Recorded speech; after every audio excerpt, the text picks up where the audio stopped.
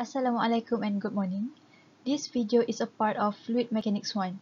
For the chapter of fluid statics, the experiment that I choose is hydrostatic pressure. Before we proceed, my name is Nur Elia Atira binti Hashim. These are my details. Now we start with introduction. The three key elements that I'm going to explain is hydrostatic pressure, hydrostatic force, and center of pressure. What is hydrostatic pressure? It is basically a pressure exerted by a fluid at equilibrium due to gravity force. And the fluid is also known as hydrostatic fluid. Hydrostatic force is the resultant force caused by the pressure. And the center of pressure, also called CP, is the point on the immersed surface that the resultant hydrostatic force acts upon. This is not the centroid. Theoretically, the resultant force is equal to the magnitude of pressure at centroid multiplied by the total area. These are the theory equation and also the center of pressure equation. The Ix should be replaced inside here.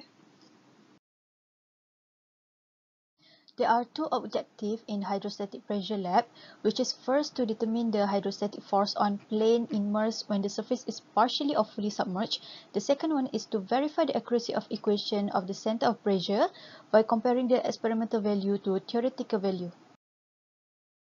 Now we proceed with methodology. The basic concept of this experiment is by making sure the moment on the balance arm reach equilibrium by adding the water into the tank.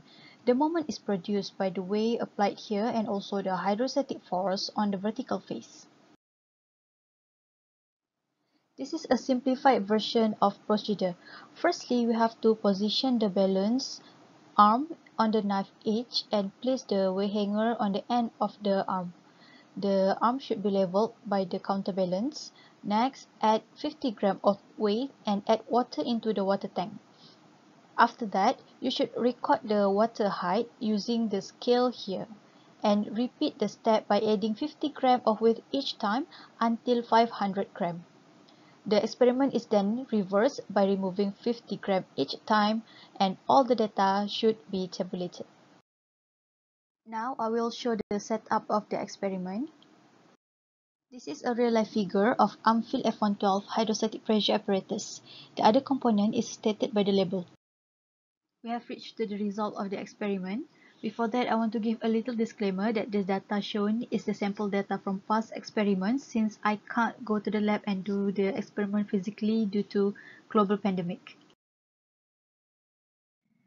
Tabulation of data. Your data table should consist of mass, the average depth of water when weight is added and removed, the hydrostatic force and distance to center of pressure, both experimentally and theoretically, and also the percentage difference between the two. As you can see here, the percentage difference for force is quite low, while the percentage difference for center of pressure is quite high.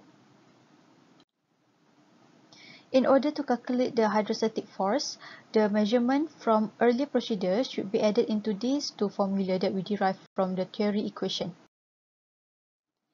So these two formula is the formula to calculate the distance to center of pressure that we also derive from the theory equation.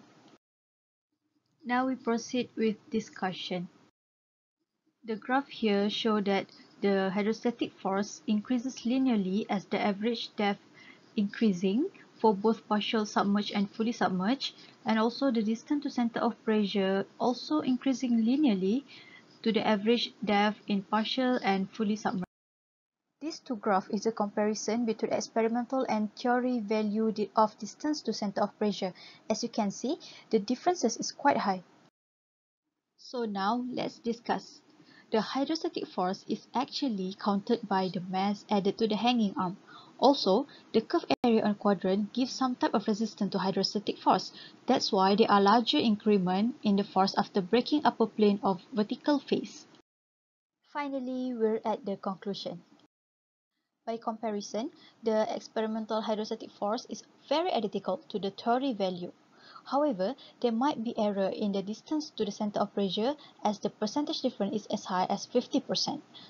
The experiment also proved that the deeper we go into the water, the bigger the force applied, and so does the pressure. That's all from me. Thank you.